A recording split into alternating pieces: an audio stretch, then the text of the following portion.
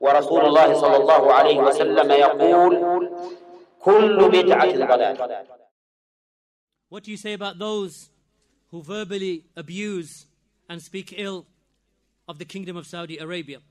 Then not only the Kingdom of Saudi Arabia, against any Muslim country, anyone who speaks against the rulers of a Muslim country, then he has opposed the Sunnah. This is the bravery that the people of Sunnah speak with. Not because they pay me, because they do not. Not because I have any dunya dealings with them, because I do not.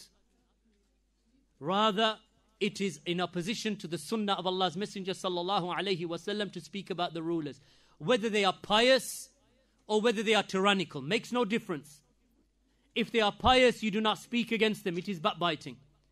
And it is slanderous and it opposes the Sunnah. If they are tyrannical, it is not allowed to speak against them publicly, because it is to backbite them and to slander them and to follow the path of the people of bid'ah. That's why Imam al-Barbahari rahimahullah ta'ala said, if you find a man who makes dua, just dua against the ruler, then know that he is a person of hawa, a person of misguidance and desires and innovation. If you find a man making dua for the guidance of the Muslim ruler and his good and his rectification, then know that he is a person of sunnah. For indeed, Fudail ibn Iyad, rahimahullah ta'ala, who died in the year 187 after the hijrah, he said, if I had one dua that would be answered, then I would make it for the rectification of the ruler. So they said to him, why would you make it for the ruler if you had one dua? He said, because if I had one dua and it was for myself, then that is only for myself. But if I make dua for the guidance and rectification of the Muslim ruler and he's good, then that will rectify him and rectify all of his citizens, all of the subjects. The Prophet ﷺ said, if any of you see something that displeases him or he hates from the Muslim ruler, then do not make that public.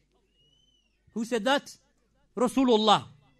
If you see something from the Muslim ruler that you hate from him, then do not speak about it publicly.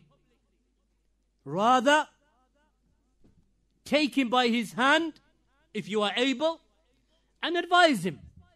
If he takes your advice, then that is good. And if he does not, then you have fulfilled your duty. Bas.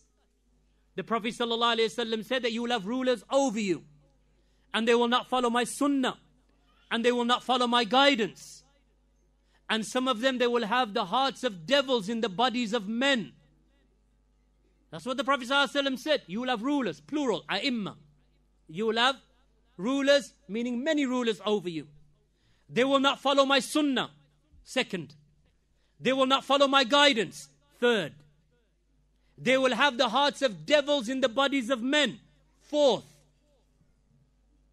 Hudayfa said, Ya Rasulullah, what should I do if I reach that? He said, hear and obey the Amir. Hear and obey the ruler.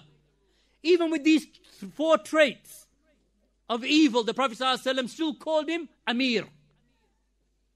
Doesn't follow the Sunnah, doesn't follow the guidance, has the heart of a devil, yet the Prophet ﷺ still called him the Amir with all of these evil traits. Hear and obey the Amir. Then he mentioned two more traits as if to show you. He said, even if he beats you in your back and he forcibly takes your wealth. And then you repeat it, hear and obey the Amir. Hadith in Sahih Muslim. Hudayfa ibn al-Yaman, with a version reported in Sahih al-Bukhari, in Kitab al-Fitan and Imara. This is the sunnah that we follow. The ijma' of the Salaf. As Usama bin Zayd, radiyallahu anhu, the Sahabi said, when they said to him, will you not speak against the ruler? Who was the ruler? Uthman at that time. Will you not speak against the ruler? He said, I will not speak against him, because I will not open a door that was never opened before me. Who said that? Sahabi. Sahaba saying, I will not speak about him, because I will not open a door that was never opened before me. Showing that in the time of the Prophet, and Abu Bakr, and Umar, and in Uthman's time, it was not allowed to speak against the rulers, because Usama bin Zayd, the Sahabi, don't bring me a Khariji of 2018 and 2017 and 2016. Don't bring me a person from the 1950s and 60s. I brought you Usama bin Zayd. Bring me an alim like him today. Bring me a scholar like Usama bin Zayd radiallahu anhu. When he said, I will not open a door that was never opened before me. So who are you in the 20th century to open a door when the Sahabi said, I will not open a door of speaking against the Muslim rulers? So it is forbidden to speak against the rulers. Make dua for them. If you have something to say, then use words that are lenient and soft and gentle. And write them a letter. Oh King so-and-so. Oh President so-and-so. Oh Amir so-and-so. Write him. I advise you with that which I advise myself. I advise myself with the taqwa of Allah, and I advise you with the taqwa of Allah. Obey Allah and obey the Messenger. Establish the deen of Allah in your land. Establish the sunnah in your land, and for you is Jannah. Allah subhanahu wa ta'ala and His Messenger sallallahu alayhi wa sallam has promised. Advise them. No harm. Ad-deenu nasiha. Even to the a'imma, as the Prophet sallallahu alayhi wa sallam said. To the a'imma of the Muslims. To the rulers of the Muslims. Advise them. No harm. But you do not publicly speak against them. You do not take part in rallies and demonstrations. And you certainly do not raise the sword against them. Or plot assassinations against them. Or cause corruption in their lands by killing people and carrying out suicide missions and so on. All of that is haram by the kitab and the sunnah and the ijma'. And that's a topic in itself.